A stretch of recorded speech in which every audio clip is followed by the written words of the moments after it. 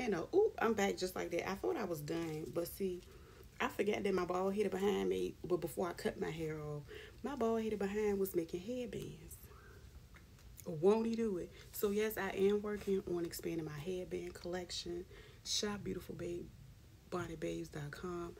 And I have a lot of different tutorials on my other long platforms that's in here on how to make headbands. So I do teach stuff. I do like to share because I want people to be able to win and do what they need to do.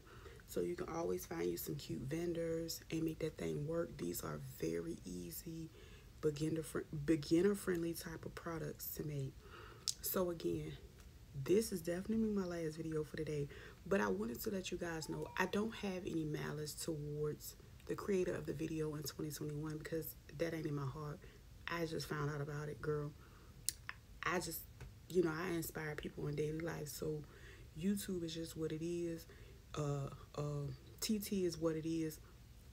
And social media is what it is. And I always do things with well intentions. So again, I'm not a selfish person. I teach how to make some of the things that I actually sell. So even with headbands, I teach how to make them. I have plenty of free resources on my channel. I also have like totes.